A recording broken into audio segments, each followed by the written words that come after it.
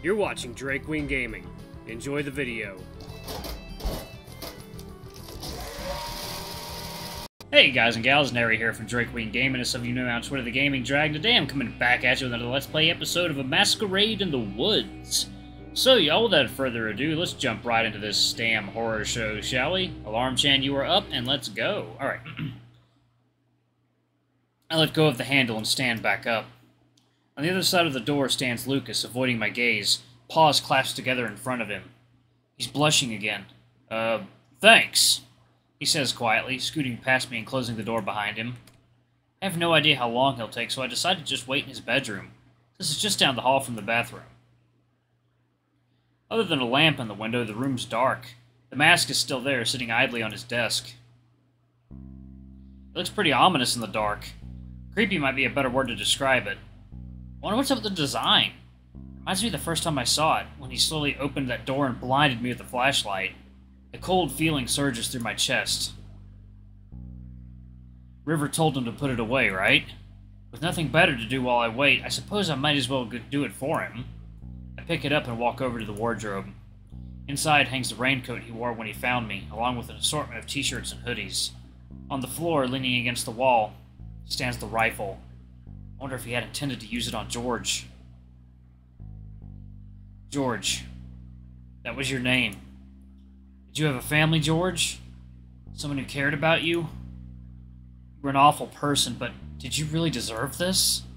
No trial, no jury, just execution. Would Lucas kill? Does he have it in him? I did. Until yesterday, I didn't think I did. Maybe it depends more on the situation than the person. River said I did what was necessary to survive, but she also said not everyone would do the same in that situation. And now because of it, I'm probably wanted for murder, or at least involved in the investigation. Did one of us really have to die? I hear the bathroom door open again, accompanied by the tapping of Lucas's footsteps. I didn't hear the toilet flush. Actually, I didn't hear anything. Wait, how long was I standing here for? I decided to just put the mask on a pile of folded pants and close the wardrobe. Lucas steps into the view in the doorway, holding something in his left paw. His eyes fall on me, and his breath catches in his throat. Before I can see what it is he's holding, he throws his arm behind his back. His ears stand straight up as he stares at me. For a moment, we just stand there looking at each other. What's that? I ask, lifting my paw to gesture at his arm. What's what? His answer comes out way too fast.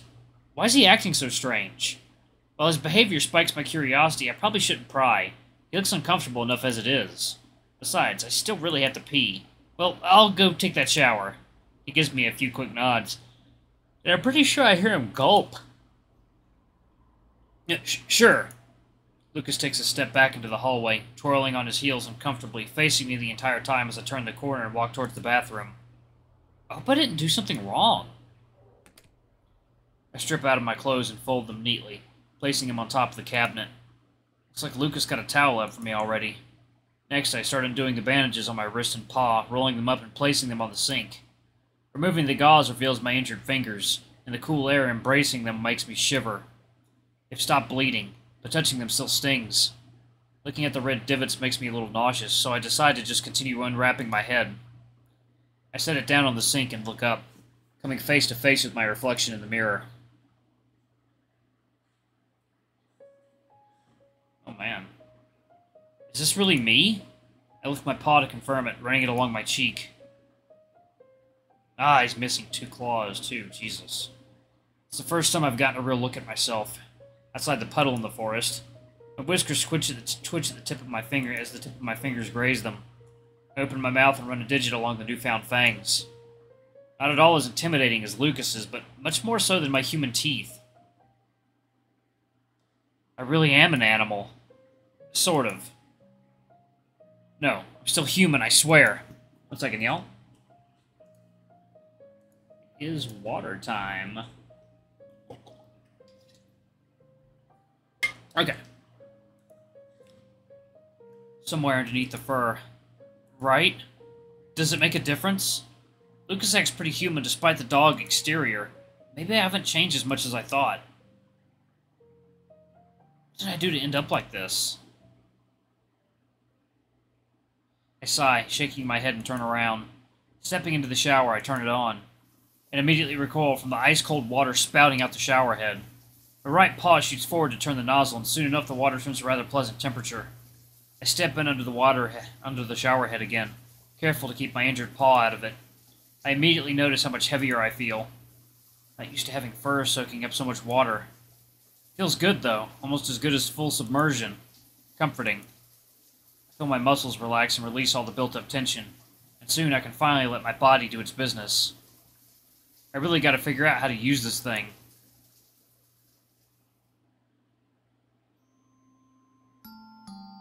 Oh lord, creepy game. Have you visited yet? Every day. What? Why haven't you told me? Come on, Tiny, we could have gone together. I don't know, I guess I just wanted to talk to him alone for a bit. Eric offered to come too, but I told him the same thing. Saw the flowers you left, though. How'd you know they were mine? Who else would get him the scorpion grasses? Chick in the flower store told me they'd fit. Said they're called Mio something or some shit. Man, I don't know shit about flowers. Never had to buy them before. Thought they looked fine, but had I known they're called scorpion grasses, I'd have gotten something else. Shit sounds like some shit sounds like some off strain of weed. I think they were fitting. They're beautiful. You should have seen the face of the cashier when I walked in asking for something to place at a grave. I guess you don't seem like the sentimental type. I bet your mom could have brought scorpion grasses. Sounds stupid enough to be something she'd get. I doubt it. Why's that? If she didn't go to the funeral, why would she go leave flowers? She wants nothing to do with him, so the choice of flowers is inappropriate too. Since when did you get green fingers? Green thumbs.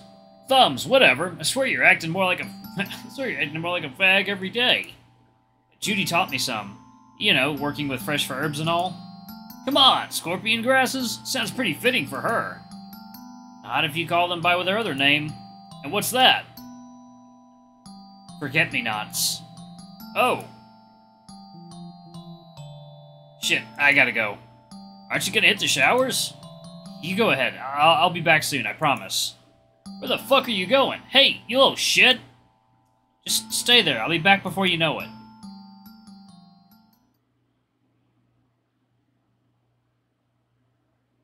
I can't sleep. Lucas strongly insisted I take his bed while he sleeps on the couch. I've been laying here for 20 minutes now, alone with my thoughts, only accompanied by a light groaning coming from the other room. While the walls aren't paper thin, you can still hear things pretty well through them. Maybe Lucas is having trouble sleeping too. I know Miles groans and turns a lot when he has nightmares. I glance over the digital clock on the bedside table. 3:14. As expected, cleaning fur took a lot longer than skin, only further exacerbated by only being able to use one paw to do so. Not only that, but getting myself dry afterwards was a nightmare on its own. Funny how much the choice of shampoo impacts one's scent, because now I smell like cinnamon too. I sit up in bed and rub my eyes, grunting. It's late. I should be tired, but I'm wide awake. Too many thoughts racing through my head. 1 second, y'all. Water time.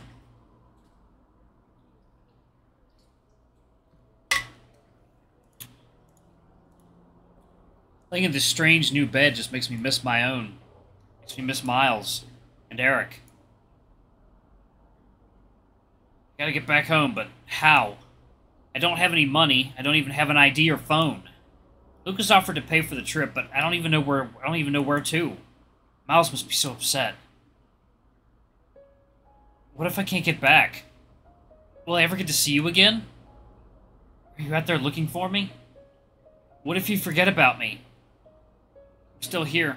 Still breathing. I'll be back soon. I promise. Just stay there, and I'll be back before you know it. Are you thinking about me, Miles? I'm thinking about you. Don't forget me.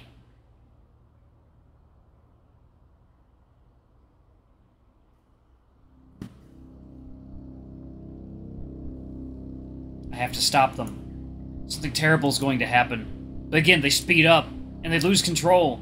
And we hit the railing. And it gives out. And we fall. I'll see you on the other side. Yes, you will, honey.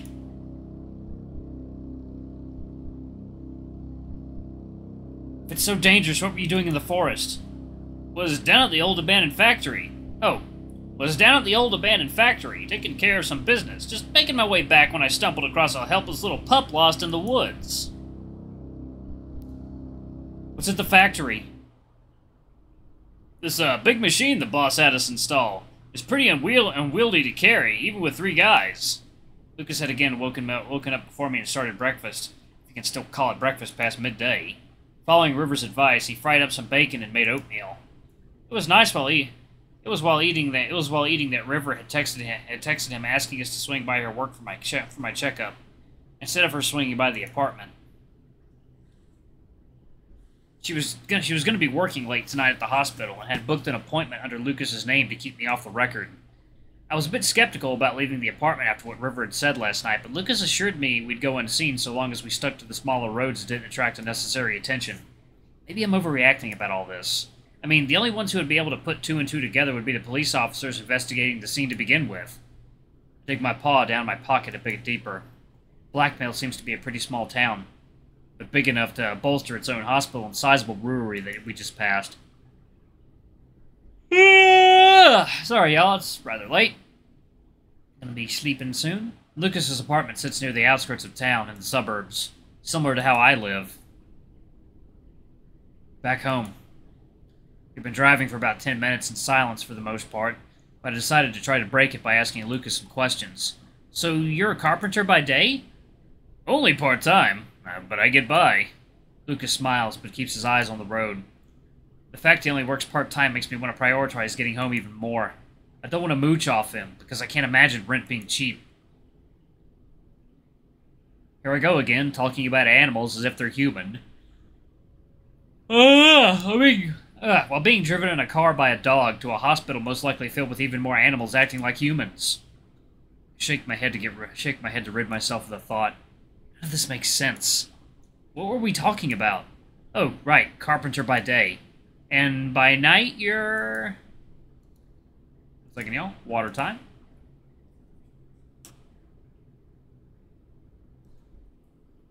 Okay. I let the question hang in the air as Lucas's smile slowly fades, replaced by that familiar anxious look. He shifts his paw on the steering wheel and clears his throat. I do some reconnaissance, I guess you could say. Do you work with the police? No, it's more of a hobby. Hobbies usually don't include guns and masks. Lucas bites his lip as he takes a left towards the tall building looming in the distance. Are you some sort of vigilante? Lucas stays silent for a moment before answering. Like River said, I'm just a maniac running around playing dress-up at night. So, an aspiring vigilante? He lifts his free paw to scratch his neck, clearly a bit uncomfortable with the topic. Vigilante sounds like a pretty cool hobby, honestly. Vigilante implies I've actually done some good. Well, you saved me. That counts for something, right? Lucas turns into the parking lot in front of the hospital and turns the car off, a small smile forming on his muzzle. Thanks for that, by the way. I don't think I got the chance to say that yet. His eyes seem to light up as they meet mine. Oh, you're welcome. We sit in silence for a moment, just looking out the windshield. Should we get going? I look back at Lucas, sitting silently with his paws on the steering wheel, his seatbelt still on. I hear him swallow as he reaches down to unbuckle himself. His left paw reaches up to adjust the rearview mirror, looking himself over, running a few digits through the tuft of fur atop his head. Hey! He looks over, and I smile in an attempt to comfort him somewhat. We'll be okay, just a quick checkup, then we'll be out of here. Zero chance of anyone recognizing us, right? At least I hope so. Lucas sighs and nods. Better keep your paw hidden, though, just in case someone takes notice. Leaving the car and walking up to the entrance, it's difficult to tell who's more nervous. The sterile smell of rubbing alcohol and cleaning products fills my nose as we make our way inside the reception. As per Lucas's suggestion, I keep my paws stuffed into the front pocket of my hoodie. My 2 bandaged fingers might not look like much, but it's better not to take any chances. Hopefully the bandage covering my head won't stand out too much in the hospital setting. I'll go check in real quick. He reluctantly walks ahead over to the rhino sitting behind the desk. There's a few people in line already, so I decide to take a seat in one of the vacant chairs along the wall. An assortment of different people line the seats to my left, none of them human. A salamander, a lion, a bull, a canine. I still can't wrap my head around how I ended up in a place like this. Cheetah, a few chairs down, notices me staring, so I avert my gaze towards the hallway leading out of the room instead. A few people wearing nurse outfits and surgical masks pass by, entering and exiting different rooms lining the corridor. Some are carrying clipboards, others rolling carts piled with bedsheets and pillows. One, however, stands out. Oh, shit, he's... Ooh. A tall, slim, ice-white figure, wearing a black suit and sporting a dark ponytail, steps out through one of the doors further down the hall. At first I mistake him for a stallion, but the long spike on his forehead makes me reconsider. Behind him, a much shorter, younger-looking cat wearing pajamas steps out, holding his hand. The unicorn's soft brown eyes meet mine, and a gentle smile forms on his lips.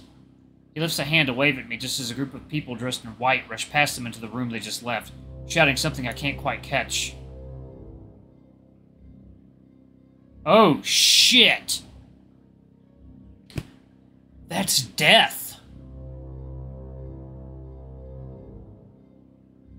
Holy shit, I just understood that. That's Death! And oh god, and he took that kid with him. And the hospital staff rushing in are trying to stabilize the kid, I guess. Oh, holy shit, that's... Ooh, that's dark. Oh, seems like a good place to pause it. Alright, yeah, I'm gonna pause it right there. Holy shit, that's dark. Yeah, ooh, man. So, okay, so basically our main character can see Death? And Death is a white unicorn wearing a black suit. Sure, why not? It's a furry visual novel. We may as well go that route. Alright, anyway, y'all, thank y'all so much for watching. Don't forget to like, comment, subscribe, ring that notification bell. Leave a super thanks or tip if you can. It always helps. Until the next video, I love you all. I'll see you next time. Bye-bye!